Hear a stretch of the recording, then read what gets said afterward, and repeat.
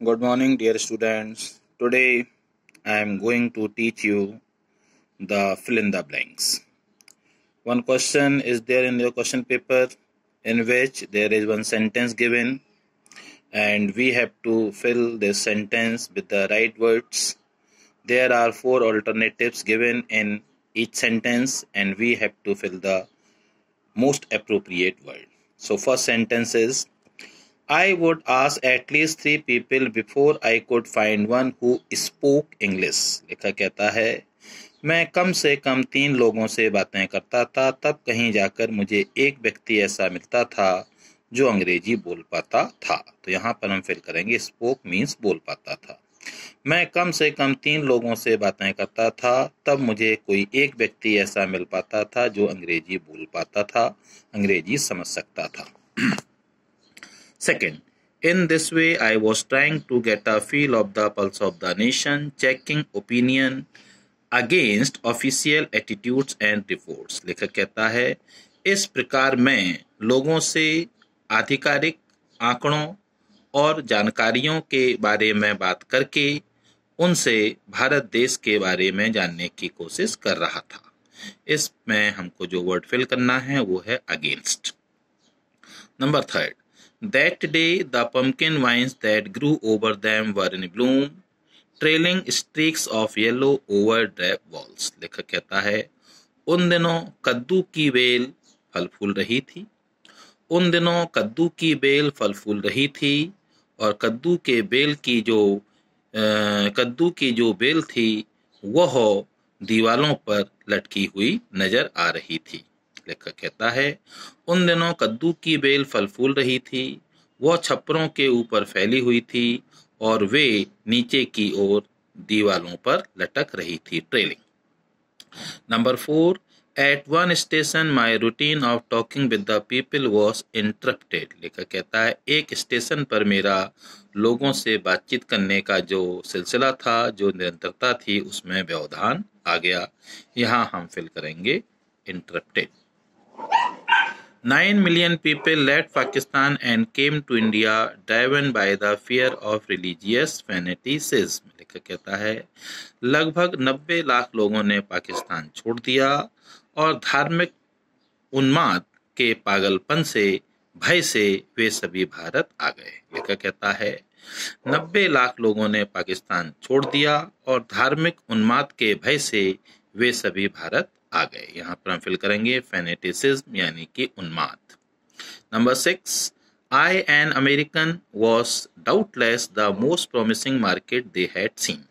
कहता है मैं जो एक अमेरिका का व्यक्ति था निश्चित रूप से उन लोगों के लिए निसंदेह, डाउटलेस मीन्स निसंदेह ऐसा व्यक्ति था, ऐसा बाजार था, ऐसा धनी व्यक्ति था जो उन्होंने एक लंबे समय से नहीं देखा था. यहाँ फिल करेंगे doubtless. Number 7, she pleaded and begged in tones that would wring any heart. लेखक कहता है छोटी सी लड़की ने लेखक से ऐसी आवाज में, ऐसे स्वर में विनती की, याचना की, प्रार्थना की जिससे किसी का भी हृदय पिघल सकता था. अर्थात यहाँ पर लेखक अपने बारे में बता रहा है कि जब उस छोटी लड़की ने लेखक से ऐसे स्वर में प्रार्थना और याचना की, विनती की कि लेखक का हृदय पिघल गया. यहाँ पर पिघलने के लिए जो वर्ड यूज होगा वो है ring. Number 8, Balancing baskets and fans on my left arm, I reached into my right coat pocket and got a handful of change. लेखक कहता है अपने टोकरियों और पंखों को अपने बाएं हाथ पर संभालते हुए मैंने अपना हाथ कोट की सीधे तरफ वाली जेब में डाला और एक मुट्ठी भर सिक्के निकाल लिए. यहाँ पर हम फिल करेंगे बैलेंसिंग यानी कि संभालते हुए. Number 9, इम्प्लोरिंगली means earnestly. इम्प्लोरिंगली का मतलब होता है विनती करते हुए, याचना करते हुए, प्रार्थना करते हुए. Number 10, she wiped her eyes, smiled, dashed down the platform, headed for some grass hut that would have at least 30 cents that night. जब लेखक ने लड़की की टोकरी पैसे देकर खरीद ली।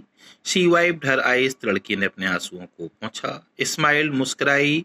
एंड डैश डाउन, डैश मतलब होता है उतर कर चले आना, डैश डाउन द प्लेटफॉर्म, और प्लेटफॉर्म से उतर कर चली गई और किसी घास की झोपड़ी की ओर चली गई, यह सोचकर कि आज का रात का गुजारा करने के लिए उसके पास लगभग 30 सेंट्स हैं। डैश हम यहाँ पर फिल करेंगे। Number 11, the children selling baskets were sons and daughters of these refugees. लेखक कहता है ये जो टोकरी बेचने वाले बच्चे थे वे इन शरणार्थियों के पुत्र और पुत्रियां थे। सेलिंग मीन्स बेचने वाले।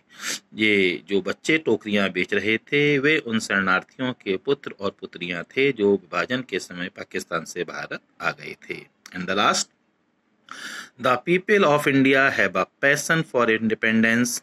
भारत के लोगों के पास अपने देश की स्वतंत्रता के लिए एक जोश था, एक उत्साह था, एक उन्माद था।